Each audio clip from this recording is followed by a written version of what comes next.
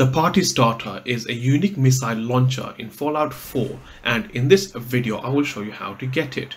Hi, I'm Mo and I'm trapped in Fallout. To get the Partystarter, you will need to make your way to Good Neighbor. It is directly northeast of the combat zone. Once you make it to Good Neighbor, just go literally straight and speak to KLEO, who is the vendor right here at this shop. Go ahead and select the barter option, and from here go into the weapons tab. And from here, if you scroll down, you should see the Partystarter. The price of the Partystarter will differ based on your character's charisma level. In my instance, it is just under 10,000 caps.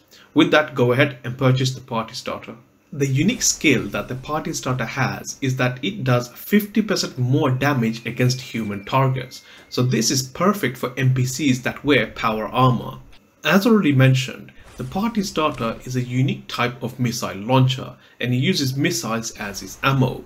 It has a base damage of 150, but against humans it will do a base damage of 225. Since it is a missile launcher, it has a clip size of 1 with a range of 256.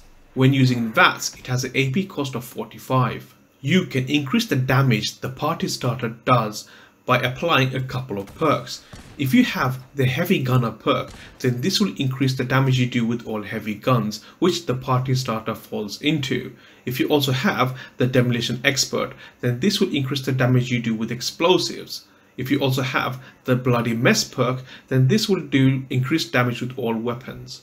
In addition to that, if you have the Basher perk, if you use the bashing mechanics of the Partystarter, then this will do a little bit more damage.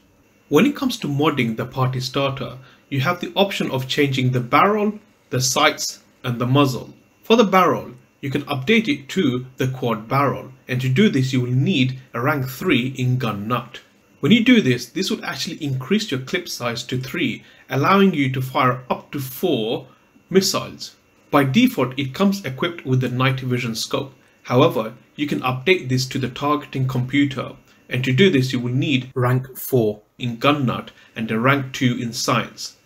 If you apply this, this will apply a targeting system to the missile launcher, and what this means is as you sort of look at your enemies through your scope, it will place a target on their head, allowing you to effectively fire off homing missiles onto your targets. And when it comes to the muzzle, it currently has already applied the best muzzle to it, the stabilizer.